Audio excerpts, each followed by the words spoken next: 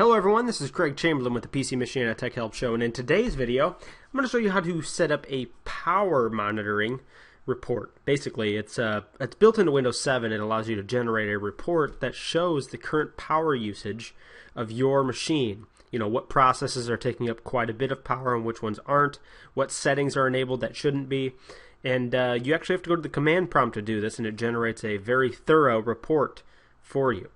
So let's go ahead and get started. First thing you got to do is go down to the start button, and we're going to type in CMD, which is your command prompt. Press enter, and your command prompt will come up. So then what we need to do now is type in POWERCFG, and then type in space dash energy, and press enter. What it's going to do is trace your computer for 60 seconds and then generate a report. Now I've already generated a report, so I'm going to let it go ahead and do this while I show you how to look at the report. All you got to do is after you have ran the report, it's going to give you a little URL. Well, it's going to give you a directory location.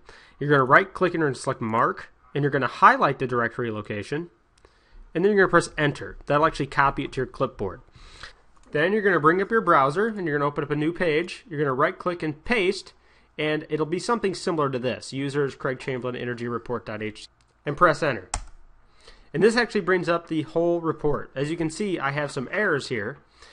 My power plan is on high performance, which chews up battery life. My sleep timeout is disabled, which chews up battery life.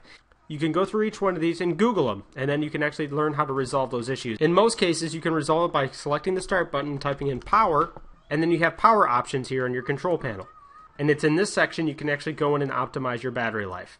So that's all there is to this video. As always, thanks for stopping by. Don't forget to leave comments and ratings, and don't forget to subscribe to me on YouTube, follow me on Twitter, and like me on Facebook. Thanks again.